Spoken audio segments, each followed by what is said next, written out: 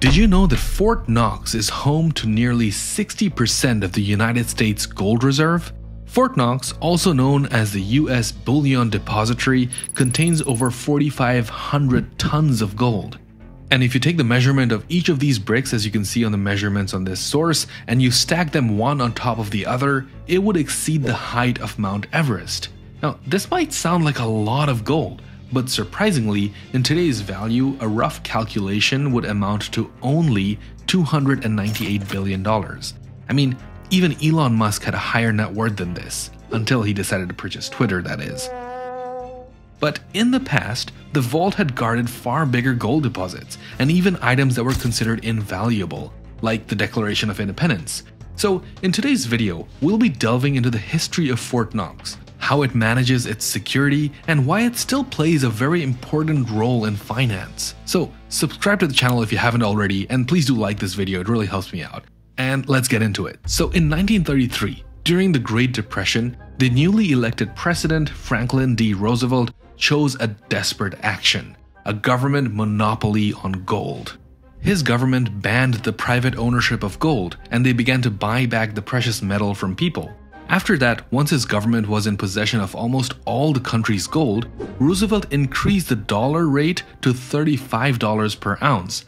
Gold was therefore made more valuable, about 69% more valuable overnight, and this allowed the government to inflate the money supply. However, there was a dilemma. How does one secure 1,000 tons of gold that the government just collected, especially at a time when there were concerns about the start of another great war? That's where Fort Knox comes in. The Fort Knox military base was chosen as an ideal location to build a new vault to stash away all that gold. And the location was deemed as much more defensible in case of an enemy invasion compared to other coastal cities.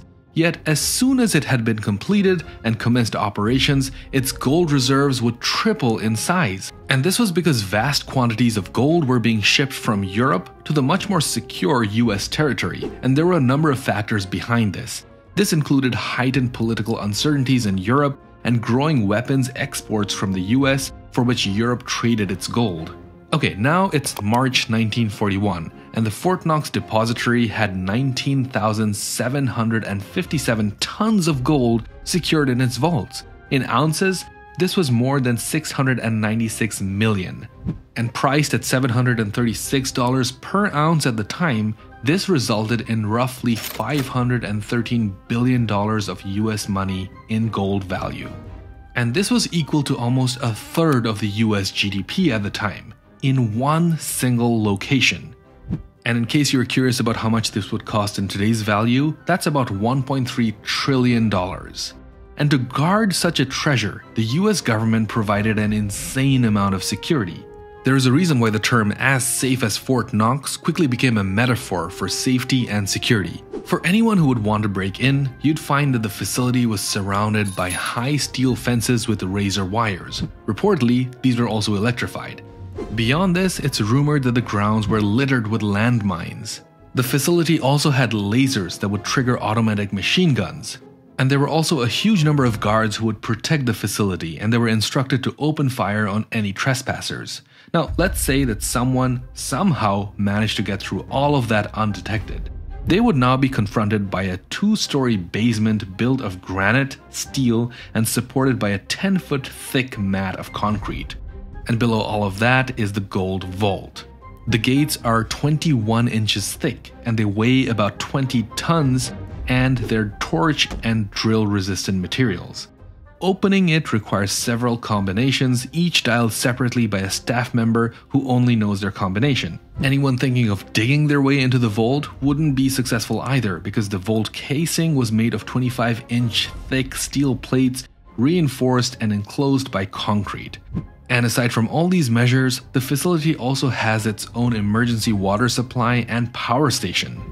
And to top it all off, it's adjacent to a large US military base with personnel ready to come to its defense should it be required. Now, this almost sounds like a Mission Impossible movie at this point. But wait, the story gets even more ridiculous.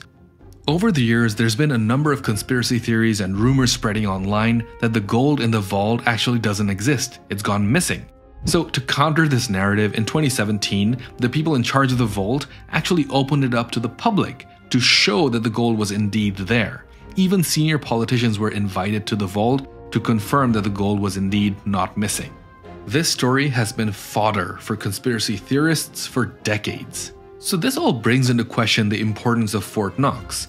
And it really begs the question, how would the US economy actually be impacted if the gold was really missing? And the answer is not much. Here's the thing, today the US dollar is no longer backed by gold. Instead, its value is allowed to float freely in the market. The Fort Knox Gold Depository would have been more prominent when the US was still following the gold standard, but that ended in 1971 when Nixon ended the gold standard, assuring people that your dollar will be worth just as much as it is today. And we all know how that turned out. I actually made a video explaining what the gold standard is, so you can check it out over here if you're interested. So, why does the Fort Knox gold facility still operate? And the former Federal Reserve Board Chairman Alan Greenspan explained it best, just in case we need it. And it makes sense. Gold is both highly liquid, and it tends to hold its value rather well. If nothing else, keeping gold is an insurance policy against dire economic times.